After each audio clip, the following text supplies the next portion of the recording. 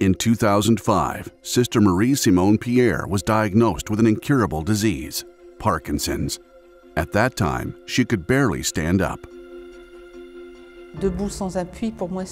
I had to lean against a wall for support. It was difficult for me. 15 years later, there's no trace of the disease, and she works in a hospital. Something similar happened to Floribeth Mora in Costa Rica when doctors gave her a terrible diagnosis. No te puedo decir la certeza de cuánto. 1 week, 2 weeks. But she won't survive this longer than a month. She could die at any moment. It was 2011. 10 years later, that medical diagnosis has not come true, thank God. It's all thanks to the intercession of John Paul II, who still helps others today.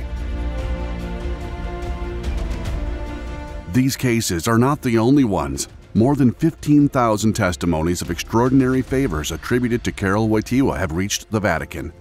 Even a relic with a few drops of his blood gathers crowds in the streets and lead to countless new miracles. John Paul II is still alive.